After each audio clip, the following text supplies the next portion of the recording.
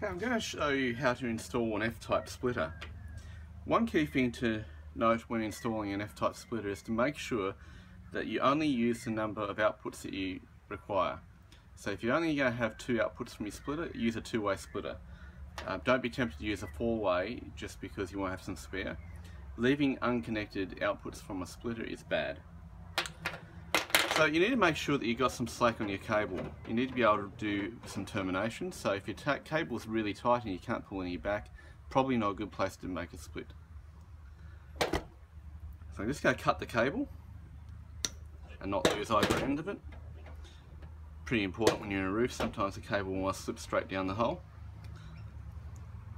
So I'm just going to terminate each end of the cable now.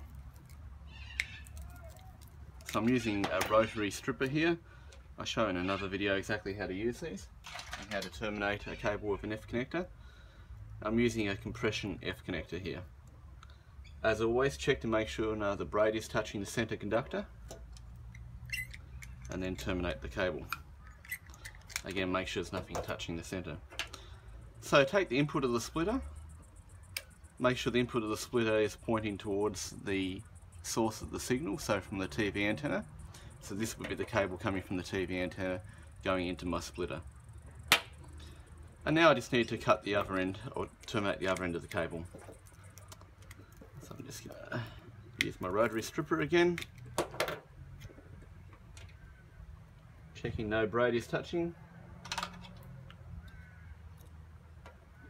Terminate the cable.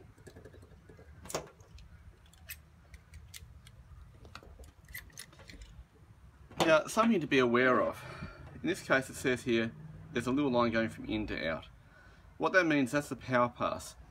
So if you're using an amplifier on your antenna and you need to feed power up from the socket to the antenna masthead, you need to make sure that this out, the line going to out, is going to the socket where the power supply is installed. In this case, I'm not going to have to worry about that, so I'm just going to screw my existing connection into there. And now I can bring my new connection in and screw it into the other terminal. And all these just need to be good finger tight, but don't need to be super tightened with a spanner or anything like that. And there we have it, splitter installed.